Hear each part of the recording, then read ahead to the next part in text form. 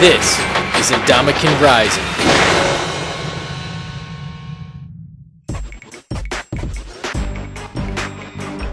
Before dominating the sport of football, Ndamukong began his early days as an athlete on the soccer pitch. When my son came up, he was 3, I started teaching him. I wanted him to play soccer.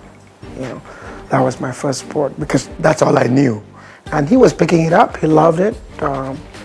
He was a fast learner. I always played soccer. I go anywhere and everything. I always have a soccer ball with me, messing around, playing with soccer, playing with my dad, kicking the ball to and from. And then obviously when my sister, she started playing in I think the 6th grade, I would always be at her games kicking around, going on the field at halftime, shooting goals and trying to do banana kicks and so forth. So he would practice his banana kick. That was like his favorite thing, was the banana kick. And sure enough, he practiced that one morning and then would go to his game maybe 2-3 hours later, and sure enough, he's scoring off of banana kicks. Size-wise, he would be height-wise. 2 of the other kids that he would play with, I think they were maybe like 10.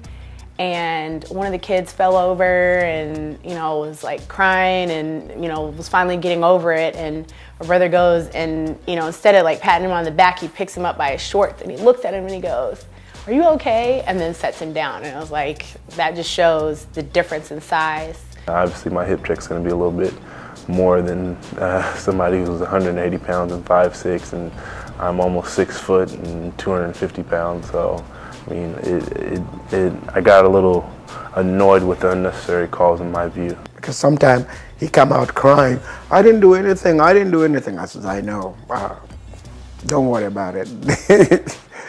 Eventually too big and too strong for the game of soccer, Ndamukong fell in love with a sport that was unfamiliar and frightening to his family. His first game I was like really tense, because people are coming into him, he's going. But he came home and he assured me, he says, "Dad, you know what?" I said, "What?" He says, "This is the game that I want because I can hit people and don't get blamed for."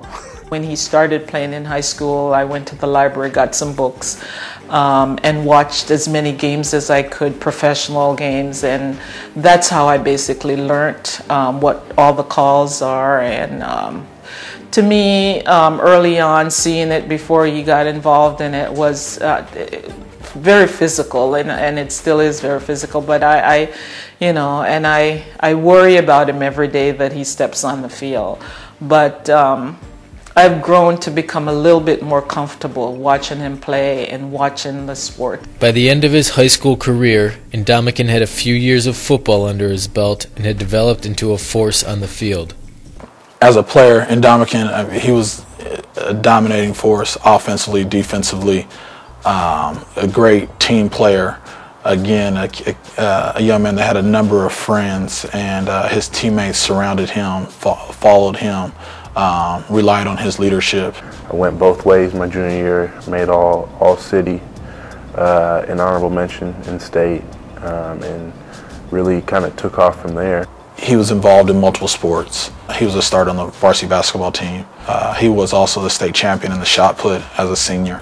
Great athleticism. We have a crosstown rival. It was actually an offensive play for us, and to see him make, I think it was up to 3 or 4 blocks on one play and really putting guys on their back. It was just, it was amazing to watch. It wasn't, my assignment or my job is to block this one particular guy, but after he took care of this guy, he looked for someone else to block, and just his effort on that play was just amazing.